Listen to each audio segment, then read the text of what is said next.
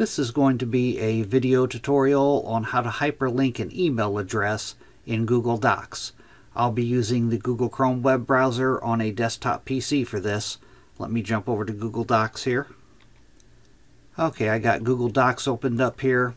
And to hyperlink an email address, as you can see right here, I have an email address. To hyperlink this email address to make it clickable, I'm going to highlight the text that I want to hyperlink. I'm going to hold down my left mouse button, drag across to highlight that text.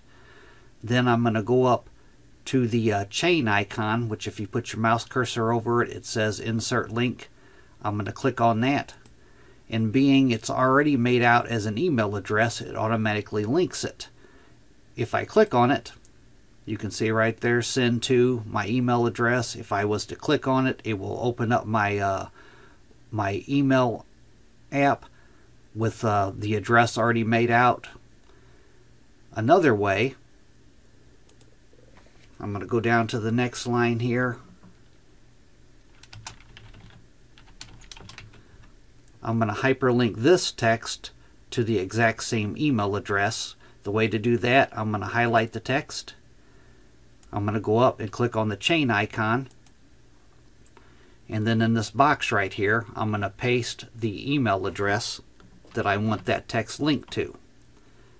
Then I'm going to click on Apply.